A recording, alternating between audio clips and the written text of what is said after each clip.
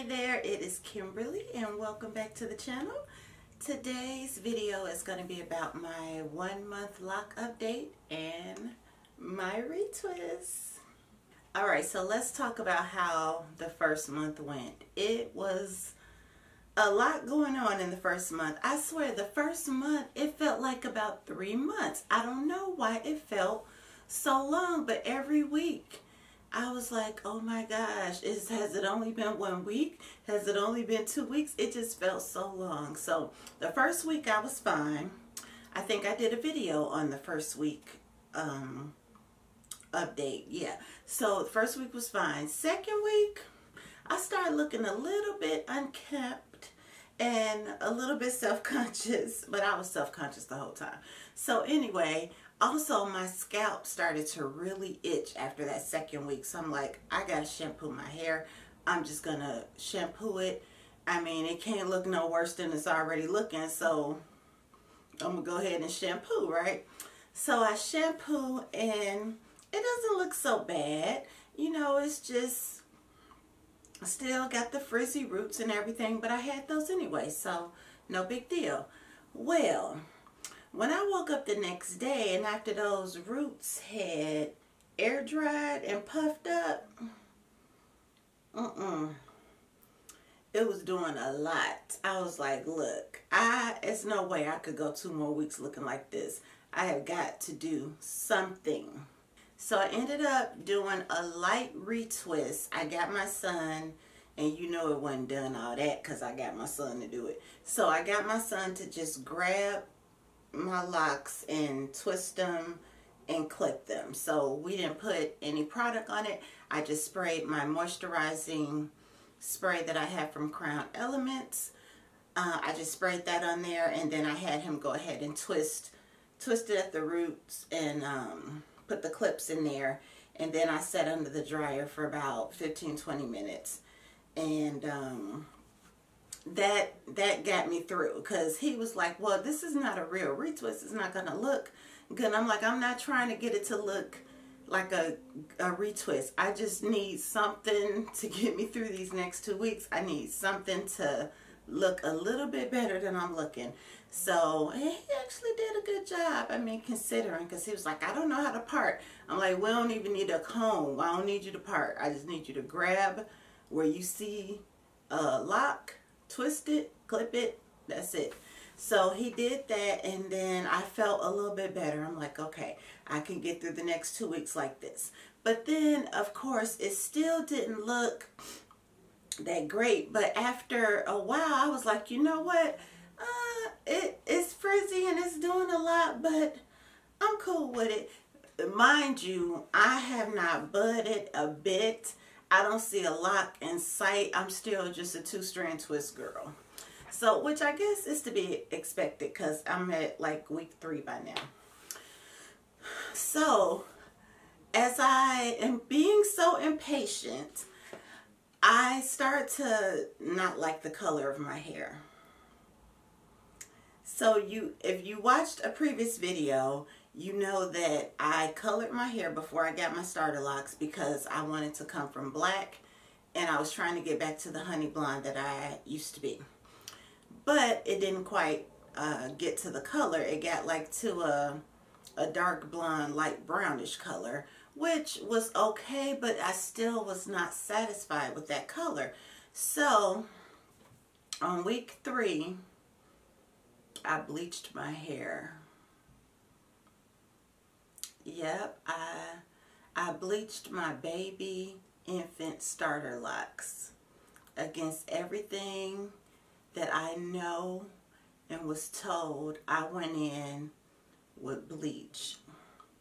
And I was like, you know what? I was just not happy with that color, and I wanted the color I wanted. So I'm like, I'm just going to go in, I'm going to do it. Worst case scenario, all my twists fall apart, and I got to start over. No big deal, I'm 3 weeks in. So long story short, or long story long, I end up bleaching it. It comes out okay. Locks are, the 2-strand twist gone, just everything. But the parts were not gone. I still had the parts in there. So what I did was I went back in and I retwisted all of the stuff that had came unraveled. I twisted it back up. I put the clips in. Again, set under the dryer. If y'all keeping up, this is my second retwist within my first month of locks. It wasn't really a retwist though.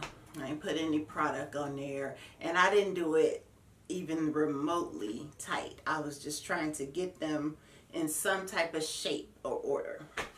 So did that, and then after a few days, you know, everything was back the way it was. And now let me also say that I am a licensed cosmetologist, so I did bleach my hair with the utmost care that I could do, and so far I don't see any damage. I have worn my hair this color for years and years and years previously, so I know exactly my formula and what to do. The only hard thing was I was trying to get some black rinse out of my hair, so the ends were still a little bit darker. And yeah, there's that. So now that we have the color I want, I can just keep up with my roots going forward. So like maybe every few months or so, I will retwist, not retwist, but retouch my roots. But I'm not going to do it for a while because I'm still in that starter lock phase. So yeah, so all right, finally, it's 4 weeks and it's retwist day. I was waiting for this day for so long, actually only 4 weeks, but it felt like forever to me. So retwist day is here. I'm so excited. I can't wait. I'm going to my loctician, which I found another loctician, because if you watch my previous video on my 1 week retwist update, I was not going to go back to the person who did my starter locks. So found a new loctician. I got a good feeling about this girl. So I get there and everything's good. She's going to have her assistant shampoo me. And I'm like, okay, let's do it. And I asked her, does she have shimmering lights? Because I want to put some shimmering lights on my blonde, you know, to get out some of the yellow. So she's, before the shampoo, she gives me a little mini consultation because this is my first time. So she looks through my hair to see what she's working with. And I was like, full disclosure, girl, I bleached this hair about a week ago. So just so you know, she was like, oh yeah, I can see it definitely changed the texture of your hair. Now, how you know it changed my texture? You ain't never seen my hair. But, okay. So, how you know this ain't my regular texture? So anyway, she, you know, the back row, it was completely undone. It was hanging up. It was the back row. All this was just loose hair. And right down here on the tippy tip, the 2-strand twist was still in there. But the rest of this, it was just loose hair. And I was on the whole back row. So she was like, oh, these are all loose. So she did like a little interlocking to the back row just so they wouldn't come. I don't know why she did that because they were already loose. But she did a little interlocking to that back row, which I don't know how I felt about that because I didn't really want any interlocking, but I just went with it.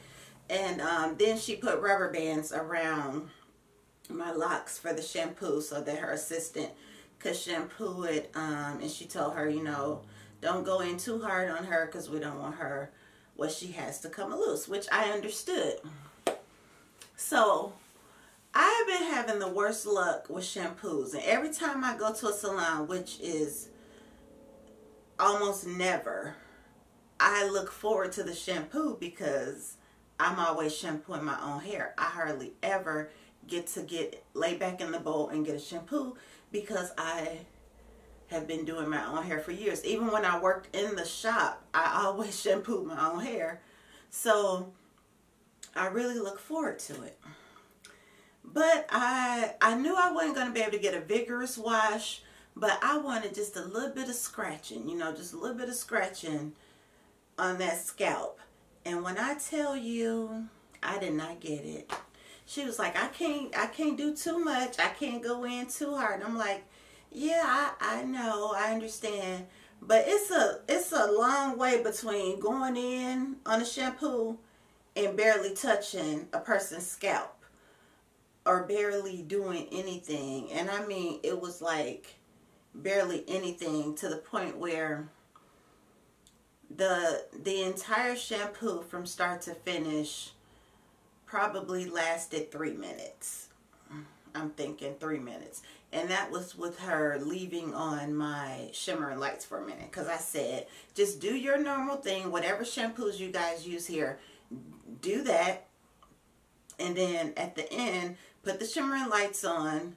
You don't have to rub that in. You can just apply it to the hair, mush it through, and let it stay for 2-3 minutes. She did one shampoo, which was very minuscule. I literally felt like, oh my gosh, my hair is not clean. I know it's not clean. But then I was like, well, I know she can't really rub it too much because they don't want my locks to come out. So anyway, she does the one shampoo. She puts the shimmer and lights on. She leaves it on for like 45 seconds. Then she rinses it out. Then she puts my conditioner on. And that conditioner was the only thing I really felt on my scalp, because it was like a tea tree conditioner. So I felt a little tingly. And I'm like, thank God for the tea tree. Because if it weren't for that, I wouldn't even know anybody ever touched my head back there at the bowl. So, and don't get me wrong, she was a sweet girl. You know, she was the assistant, and she said she wanted to do locks. And I was just really proud of her, because I love to see young stylists coming up and they know what they want to do, and they're in the shop and they're learning and they're assistant. I love that. So anyways, she rinses me out and I go back to the chair. We're doing my hair. She's into it and she's doing the locks and everything. And then I was like, oh, what type of product do you use? And she was like, oh, I usually make sure I tell everybody before I start. I can't believe I didn't tell you. So she pulls out the jar and she's like, I use this. And it was Lock-In. I don't know if y'all know Lock-In. It's like the stuff I use on box braids. So like when I'm doing box braids, a lot of times if their hair need a little extra hold, I usually use Shine and Jam. But if their hair need a little extra hold, I use the Lock-In. And I know that stuff is too thick for me. I already know. So I was like, oh my goodness. So I'm like, ooh, I don't think this, I think this is going to be too much. I just think it's not going to, I think it's going to be too heavy for my hair. So she does everything and everything feels fine. I go under the dryer and then I come out and I look at the style and I'm like, okay, it looked good. It was neat. Everything was fine. But what I really wasn't feeling was my locks had gotten really thin. Like they looked like they had been palm rolled to death. And they were just so much thinner than they were when I walked in. And then when I touched my hair, I could feel residue like on my fingers. And I didn't like that at all. And I'm like, okay, I like this girl and I like the way she did my hair. However, I can't use that product on my hair again. So I'm debating if I'm going to go back and just ask her to use a different product. Or, you know, bring my own product or what I'm going to, I don't know right now what I'm going to do. So, so after a couple of days, it's been, today at the time of this recording, it has been 3 days since I got my retwist. So now it's looking a little bit better as far as being really thinned out. And, you know, I feel like it's getting plumper, if that's a word. So what I've been doing is I've been spraying my moisturizing spray on the end. So I'll just grab it because I'm trying to keep this retwist. But I'll grab the ends and then I just spray on the ends, trying to, you know, plump the locks. So I'm thinking if I wet them down, they have no choice but to get a little bit plump. So that's what I've been trying to do. I've been doing that every day, and it seems to be working. And now, mind you, I only have 70 something locks. So for them to be this thin, I don't know. It just, I don't know. I hope my locks get thicker, and I'm hoping they will. Oh, and speaking of thicker, look, I feel like I got some budding right here. What you think? Does this look like budding to you, or is it just some hair sitting there? Girl, that look like budding to me. I think just on this one lock. What you think? Anywho, so that was my first month. I think I'm off to a good start. I'm liking it. I love my hair. I just really like the fact that I have my locks. I just want them to hurry up and look like locks, but I know I gotta be patient. And I got the color I want now, so I don't have to go back bleaching my hair again. So yeah, I just got to figure out what I want to use to retwist with that will not give me a lot of buildup, and do that. I think I want to use a mousse maybe. I've heard people say that they like the Shea Moisture mousse, the one in the with the orange label. And I'm thinking I definitely need something light. I've been looking at a lot of videos trying to see what the other lock girls are using. I know one thing, hardly anybody uses that lock-in. I was like, don't none of the lock girls on YouTube use that. I have not seen that. I've seen maybe 1 or 2 videos with that. But I keep looking to try to see what everyone's using, and everyone uses something different, and I know I'm probably just going to have to try a couple things to figure out what works best for my hair. But at least I know what does not work on my hair, and that's the lock-in. I just feel like that is just, I feel like it's going to leave a lot of buildup over time, so I just don't want to use it again. And hopefully when I shampoo, you know, it'll just all come out. So that's going to do it for this video, guys. Thank you so much for watching, and be sure to watch the next video right here, and I will see you in the next one. Bye-bye.